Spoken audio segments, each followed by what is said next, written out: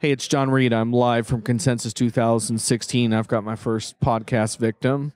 I've got Ned from Steemit. What's going on? Hey, John. A lot of stuff. Pretty exciting conference. You're a really good sport walking around trying to find the quietest room. Believe it or not, listeners, this is the quietest room we could find. So we have been to 3 floors, 2 elevator rides. Yeah, this is as good as it's going to get. But hopefully it's pretty good sound. And the reason we're here to talk with Ned today is I've been looking for some blockchain solutions that were not tied directly to the finance industry, and you guys are upstarts. And as of tomorrow morning, there's some big news coming out. What's that? That's right. Steemit is going live for the public. Steemit.com. Yeah. So you can download the app. Well, you can go to the website. You go to the website. Yeah. Stand corrected. You can do it on your mobile phone, though. You can do it on your mobile phone. And it looks good on the mobile because we just did a mobile demo. Native app coming soon. To be announced. Yeah. So we can call this the soft launch. It's really the beta that's coming out. And, we're working out the kinks a little bit, but we think it's an exciting idea. So that's why we want to invite, people to come and see what we're doing. So you guys are actually addressing a couple of really crucial problems that, in my opinion, media companies, content creators, and consumers are all facing, which is the fact that the web has really deteriorated as a quality platform for both earning money if you're a company, but also having a good reader experience. And so you guys are tackling that from a couple different angles. That's right. So we're bringing the blockchain to social media, and we're doing that to address the problems of content creation, for one, where content creators, as you may know, John, have a difficult time making money without leveraging advertising. Right. And so what we're actually building is a social media platform, kind of like a Reddit.com, kind of like a Twitter, where anyone can come along and post content. It could be a blog post, it could be a meme, it could be, a question. And the better that post is received, so the more it's appreciated or upvoted by the community, the more that poster will earn. And they're actually earning this virtual currency called Steem. Right. So suddenly you have incentivized content creation, all peer-to-peer. Now on the flip side, so it's not just posting that's incentivized, it's voting. So the earlier you find a post that ends up becoming popular and elevating on the site, the more you can earn from that as well. So what we think we've really stumbled upon is the idea that we can incentivize social media and incentivize posting and voting in such a way that we can create a really positive online experience for people, where now people have the incentive to take that extra step to write thoughtful responses, to help one another and really drive an inclusive community of positive people. Right. And part of the issue that I think we're dealing with there is that from a media perspective, a lot of the commenting that you see in blog posts and social is just, not only is it wouldn't pass the basic expectations of human civility, but it's just nasty, really. Oh, everyone has experienced that. Yeah. You go online, you try to write some sort of insightful response, and there's always somebody out there who's got a bone to pick with you or just wants to see you get upset. So trolling is rampant. It's just rampant. It doesn't matter if you're on Yahoo. Right. Maybe you have it on Diginomica, a little bit. But we get a little, little trolling, and that's fine. But, in a system where the positive stuff rises to the top, and perhaps where people sort of have to have a long-standing reputation online with their account to actually get the upvotes that turn into positive rewards, you're far less likely to get all that trolling. Right. Because people want to develop a reputation. They want to have an identity, whether it's a real identity or a pseudo-anonymous identity. They want to have an identity that other people appreciate. Right. And that will help them be rewarded by the community for their contributions. Right. And so the secret sauce from a blockchain perspective is that all this that you're describing is essentially powered by a peer-to-peer system. It's all powered by this peer-to-peer system. It all started with Bitcoin, back in 2009 or 2010 or whatever. Which was the first blockchain database where you had these tokens that you could transfer between people. And we took that idea. My business partner in particular, Dan Larimer, began working on blockchain databases about 3 years ago. Bit of a tech genius, Dan, right? Bit of a tech genius. Yeah. You know, this guy is great. He's a rock star. If you ever got the chance to meet him, sparks would fly. He's a lot of fun. And you know, he has been in this space for a long time, coming up with some innovative solutions. But it wasn't until recently, about 4 months ago, that we sort of stumbled upon this business model. The idea that you could incentivize content creation. Right. And incentivize curation, the voting and all that. That we realized, you know, we've got something powerful here. You know, everyone knows how to use social media. You know, you just go online, you read stuff, you vote on stuff, you post stuff. It's easy. The current state of the blockchain space has such a high barrier to entry. You've maybe heard of the term mining, or you've heard that there are Bitcoin exchanges. You know, these are the only ways to really get Bitcoin. You have to be able to, you know, do certain technical things that most people can't do. So we have a platform where it's so easy to come along and earn virtual currency and participate in this online economy. And you know, so we think that's really powerful on the social media front, and we think it's powerful on the blockchain cryptocurrency front as well. Right. And there have been some rudimentary attempts at this in the past, in the sense of, like, you know, Reddit's got its upvote and downvote. And you've heard about a couple systems that claim to distribute a little bit of money to content producers through micropayments and stuff. But I guess you think that you've taken it to a different level than that. Right. So I think the example you brought up with Reddit is a really good example, because they sort of looked at these ideas back in 2014. They were so excited about the ideas, they actually hired a team of Bitcoin blockchain experts to help them integrate a virtual currency. And they had some plans to, I believe, tie that virtual currency to the value of their equity, you know, that was trading on the public markets. Right. Or maybe they would have issued it on public markets. But that opened up a huge regulatory can of worms. It wasn't really achievable. On the technical side, you know, it's very difficult to create a blockchain that's able to distribute payments to millions of people. So we were facing all those challenges. How do you create a blockchain, you know, keep everything peer-to-peer and achieve all the technical, you know, thresholds that you need to achieve to be able to distribute these points? Right. You know, but Reddit is such a great example because, you know, if you think about it, you know, people go to Reddit and it's a community. People are there, you know, talking about everything under the sun. And if they do a lot of that, they earn karma. Karma is Reddit's point system. Right. But the points, you know, they're just for show today. Right. You know, so the analogy is good that's what's going on with Reddit, and with Steemit, those points, that karma actually has real monetary value. You earn it, and if you want, you can sell it. You can hold on to it. If you hold on to it, it helps give you more voting power. So you get influence in the system. So there's a few layers in here that we've actually taken advantage of to gamify Reddit to an even, you know, a greater level. You know. Yeah, and we're not going to get our listeners too far down the rabbit hole of the magic of how that's done.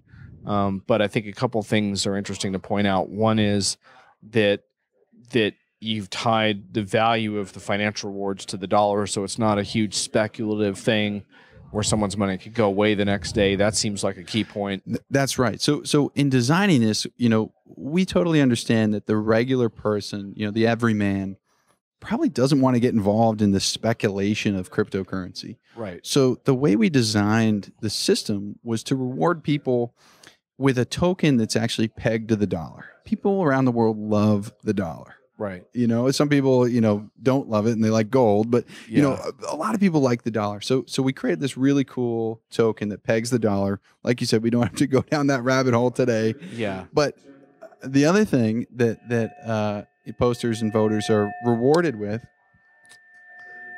getting some feedback there. Let's just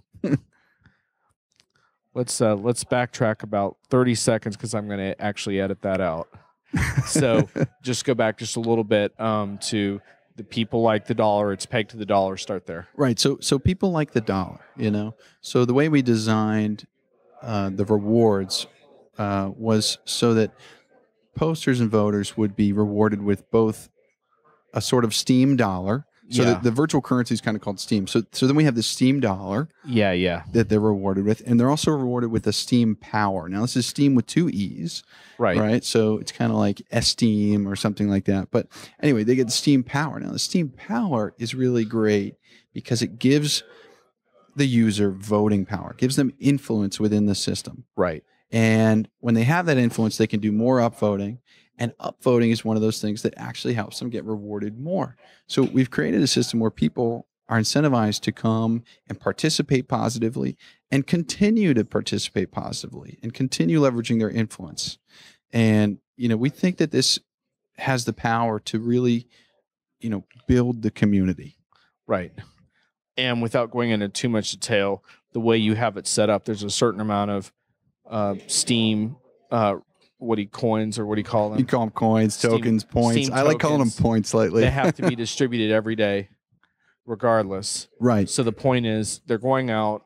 So the community readership might as well dictate where you think those should go. Right. Exactly. So the And you end up database voting. every day Right. says there's going to be so much more Steam created today. It's just going to happen. It's set. There are specific rules.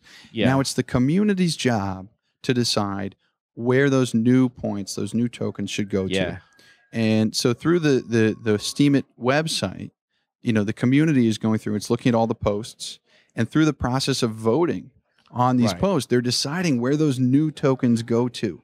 Right. So we've created a way that anyone can show up and earn. It's a huge opportunity, very low barrier to entry. All you need is an internet connection, and suddenly there's a way that you can contribute online and Right. actually be rewarded for it, Yeah. which I think is Interesting. powerful, Yeah, that is.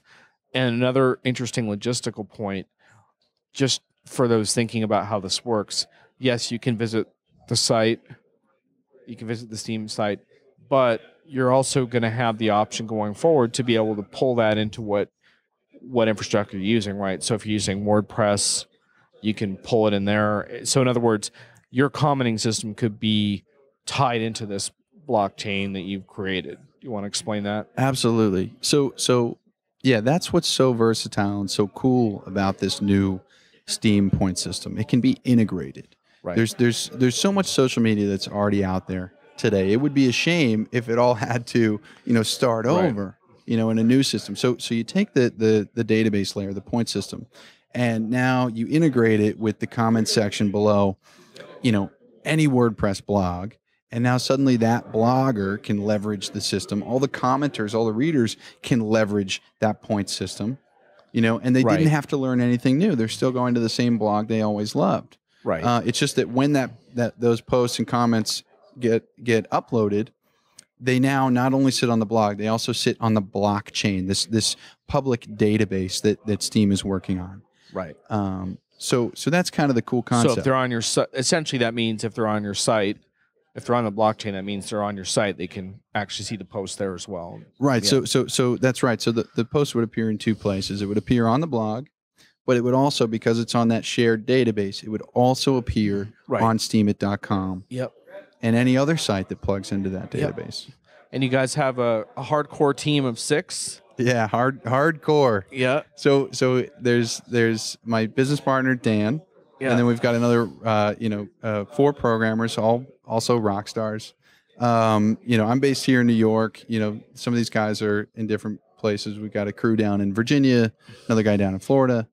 But it's a really cohesive, really experienced team. And in terms of building in user feedback, you've employed Slack for that purpose. You told me you had, I think, a couple hundred people who were involved in your rollouts, like kicking tires on stuff as you go. Oh, they are kicking tires. They're giving us hell, and we love it. Yeah. There's about 200 people who have sort of showed up as early adopters.